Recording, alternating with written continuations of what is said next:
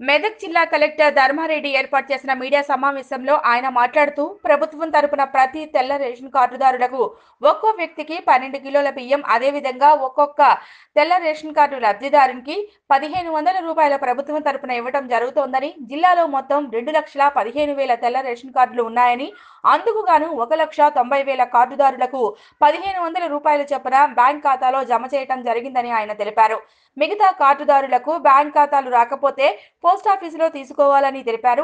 అదేవిధంగా ప్రజలు బ్యాంకుల్లో డబ్బులు తీసుకోకపోతే పోస్టాఫీస్కి వెళ్లి పోస్టాఫీస్ పేమెంట్ బ్యాంకు ద్వారా డ్రా చేసుకోవచ్చని ఆయన అన్నారు. కార్డుదారులు పోస్టాఫీస్కి వెళ్లే ముందు బ్యాంకు వివరాలతో పాటు ఆధార్ కార్డు వివరాలు కూడా తీసుకుని వెళ్లాలని ఈ సందర్భంగా ఆయన తెల్ల రేషన్ కార్డుదారులకు సూచించారు. ఈ అవకాశం పోస్టాఫీస్ వారు పోస్టాఫీస్ పేమెంట్ బ్యాంకు ద్వారా కల్పించడం జరిగిందని ఆయన తెలిపారు. ప్రభుత్వం వారు మనకి ప్రతి తెల్ల కార్డు హోల్డర్ గారికి 1500 రూపాయల చొప్పున 12 కిలోల రైస్ చొప్పున ఇచ్చినున్నారు. 1500 రూపాయలను వారి వారి బ్యాంక్ అకౌంట్లకి ఆల్రెడీ జమ చేయడం జరిగింది.